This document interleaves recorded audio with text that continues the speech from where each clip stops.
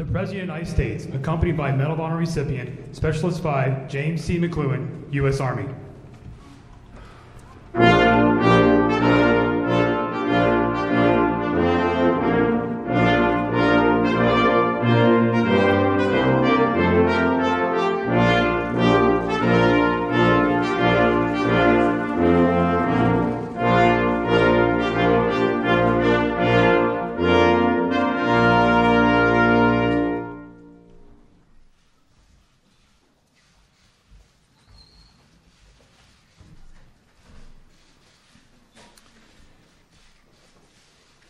Let us gather in these sacred words. No one has greater love than this, to lay down one's life for one's friends. Let us pray. Almighty God, we thank you for the gift of this day, of this time, and for all living lives devoted in service to you and to our country. Our hearts are especially grateful today for the courage, honor, and extraordinary service of Specialist James McCloughan, whose repeated acts of bravery convey to us a true understanding of the value of life. As his service demonstrates your faithfulness and unconditional love for all humanity, we ask you, Lord, continue to inspire and guide others to their own acts of selfless service. And grant us all now hearts eager to seek your will, and all acts that serve to preserve life, liberty, and the pursuit of happiness. Amen.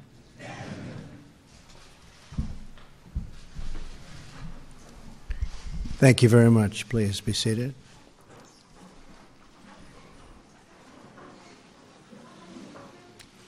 Thank you, Chaplain Hurley, Secretary Mnuchin, Secretary Mattis, Secretary Shulkin, Senator Stabenow, Congressman Upton, and members of the Armed Forces, thank you for joining us as we award our nation's highest military honor to Specialist 5, James C.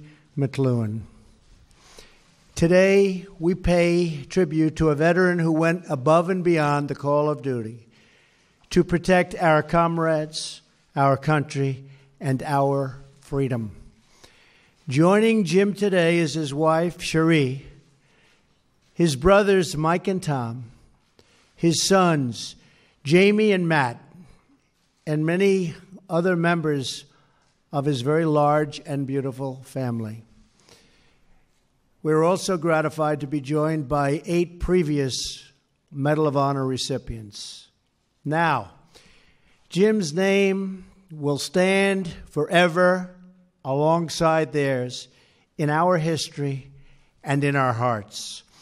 I want to take a few minutes to tell you about Jim and how he earned this place among legends.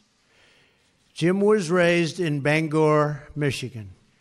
His father built their house from scratch and worked 40 years at a piano factory.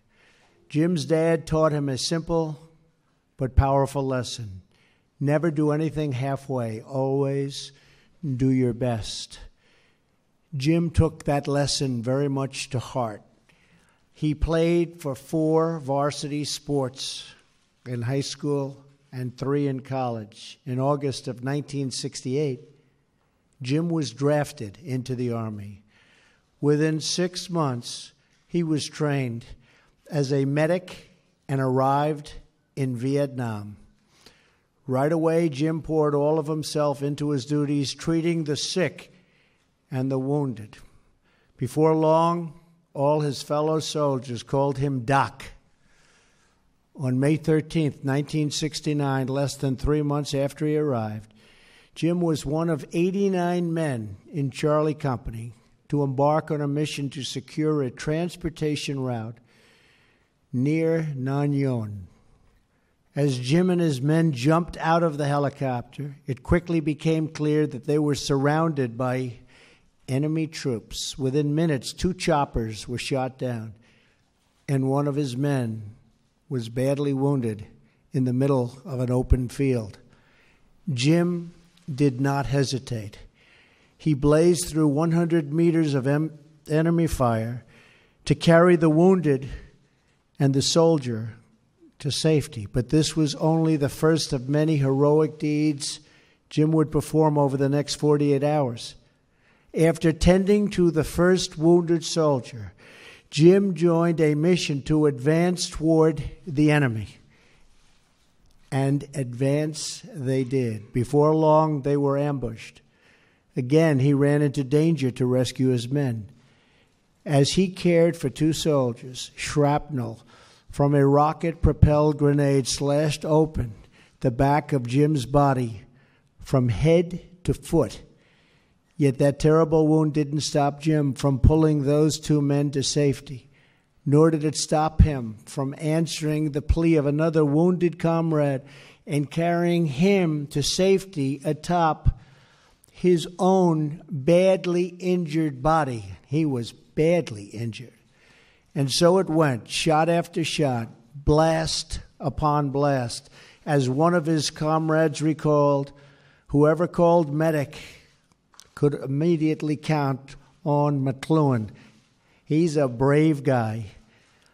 As day turned to dusk, nearly all of those who could and really had to make it back, they were finally within their night defensive position, except for one soldier whose plea Jim could not ignore. Again, Doc did not hesitate. He crawled through a rice paddy thick with steel rain. That means bullets all over the place. As soldiers watched him, they were sure that was the last time they would see Doc. They thought that was the end of their friend Jim. But after several minutes passed, Jim emerged from the smoke and fire carrying yet another soldier. He immediately badgered and fixed and worked, but he got the wounds fixed and lifted the soldier to a medevac helicopter.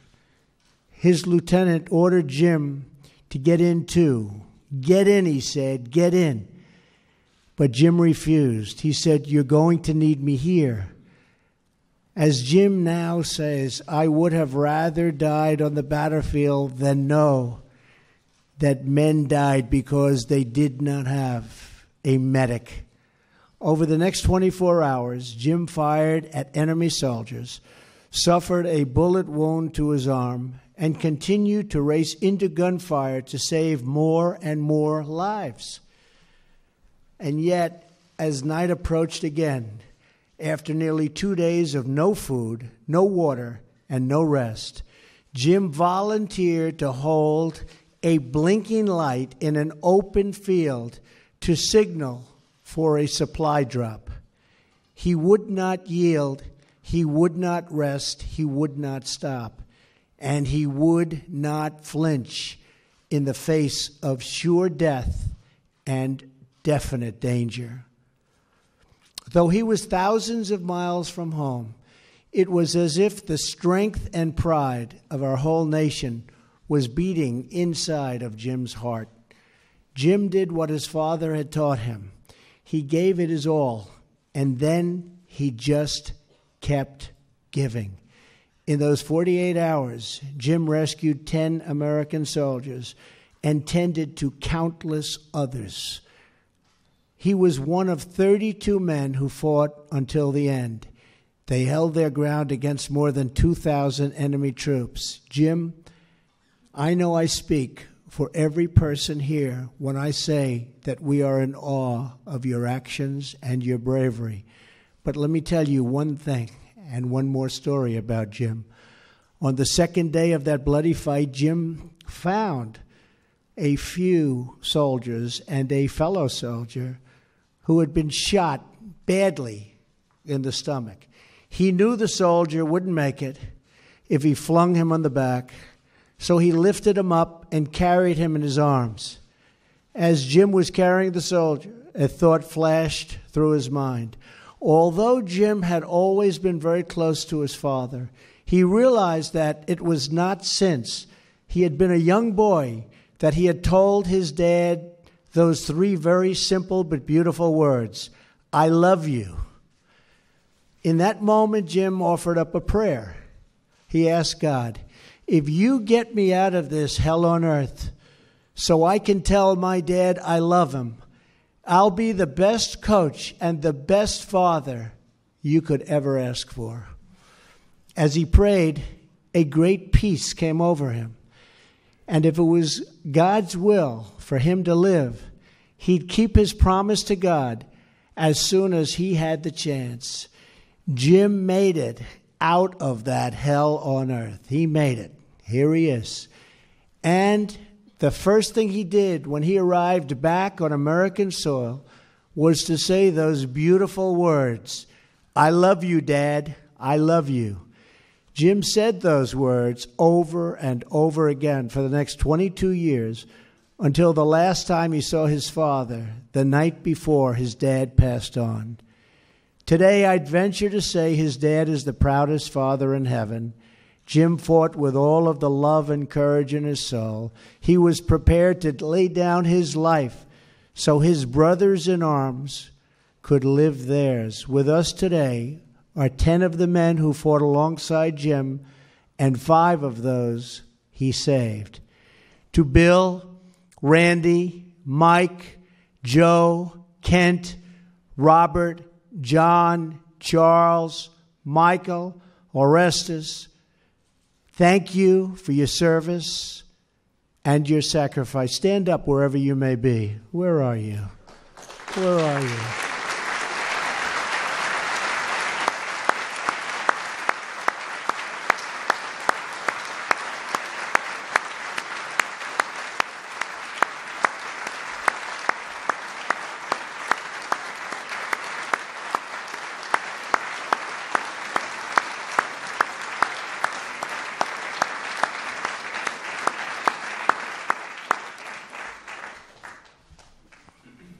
Thank you, fellas. That's great. For over 2 centuries, our brave men and women in uniform have overcome tyranny, fascism, communism, and every threat to our freedom. Every single threat they've overcome. And we've overcome these threats because of titans like Jim, whose spirit could never be conquered. That's what this award is, and Jim's life represents so well. America's unbreakable spirit. It's been 48 years since Jim's battle in Vietnam. He is now a husband, a father, and a grandfather. He coached high school, football, wrestling, and baseball for 38 years, just like he said he would. And he brought together every member he could find of his beloved Charlie Company. To many people in this room, Specialist 5 McCloughan has always been their friend Jim. To others, he's been coach. To those who bravely served with him in Vietnam, he's still called their doc. To his parents, Scotty and Margaret, both watching from heaven, he will always be their son. But today, 320 million grateful American hearts, Private McCloughan carries one immortal title, and that title is Hero. Specialist 5 McCloughan, we honor you, we salute you, and with God as your witness, we thank you for what you did for all of us. Now I would like the military aide to come forward and read the citation.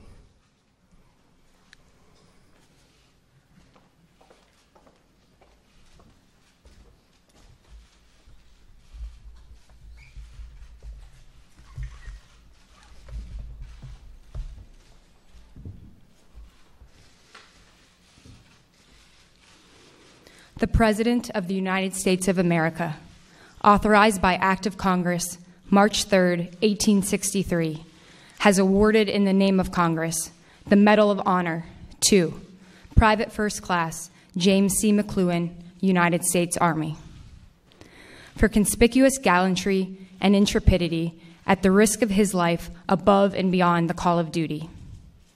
Private First Class C. McCloughan distinguished himself by acts of gallantry and intrepidity at the risk of his life above and beyond the call of duty from May 13th through 15th, 1969, while serving as a combat medic with Charlie Company, 3rd Battalion, 21st Infantry, 196th Light Infantry Brigade, Americal Division. The company air assaulted into an area near Tam Kai and New Yon Hill. On May 13th, with complete disregard for his life, he ran 100 meters in an open field through heavy fire to rescue a comrade too injured to move and carried him to safety. That same day, 2nd Platoon was ordered to search the area near New Yon Hill when the platoon was ambushed by a large North Vietnamese army force and sustained heavy casualties. With complete disregard for his life and personal safety, Private First Class McCloughan led 2 Americans into the safety of a trench while being wounded by shrapnel from a rocket-propelled grenade. He ignored a direct order to stay back and braved an enemy assault while moving into the kill zone on 4 more occasions to extract wounded comrades. He treated the injured, prepared the evacuation, and though bleeding heavily from shrapnel wounds on his head and entire body, refused evacuation to safety in order to remain at the battle site with his fellow soldiers, who were heavily outnumbered by the North Vietnamese Army forces. On May 14th, the platoon was again ordered to move out towards New Yon Hill. Private First Class McCloughan was wounded a second time by small arms fire and shrapnel from a rocket-propelled grenade while rendering aid to 2 soldiers in an open rice paddy. In the final phases of the attack, 2 companies from 2nd North Vietnamese Army Division and an element of 700 soldiers from a Viet Cong regiment descended upon Charlie Company's position on 3 sides. Private First Class McCloughan, again, with complete disregard for his life, went into the crossfire numerous times throughout the battle to extract the wounded soldiers, while also fighting the enemy. His relentless and courageous actions inspired and motivated his comrades to fight for their survival. When supplies ran low, Private First Class McCloughan volunteered to hold a blinking strobe light in an open area as a marker for a nighttime resupply drop. He remained steadfast while bullets landed all around him and rocket-propelled grenades flew over his prone, exposed body.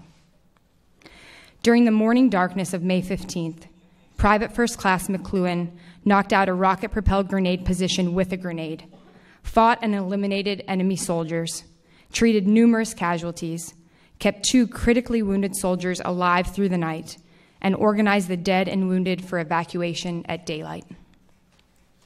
His timely and courageous actions were instrumental in saving the lives of his fellow soldiers. Private First Class McCloughan's personal heroism, professional competence, and devotion to duty are in keeping with the highest traditions of the military service and reflect great credit upon himself, the Americal Division, and the United States Army.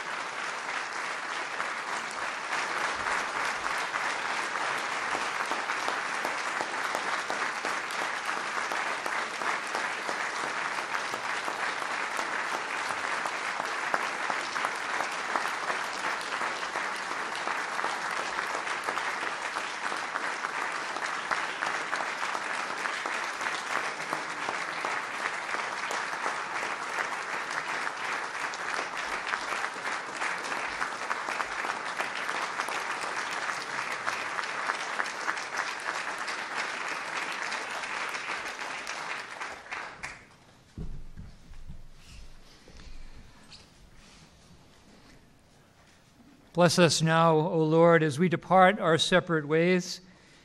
May the memory of this occasion, may our participation here unite us all in compassion for service to all the members of our families, our military, our country. Strengthen us in faith and renew us in spirit and send us forth with your peace. Amen.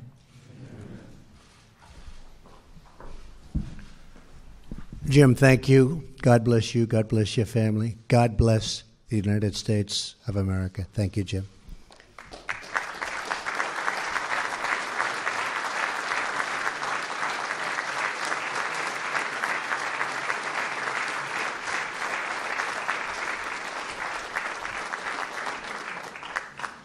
Ladies and gentlemen, please remain in your seats until the President has departed the East Room.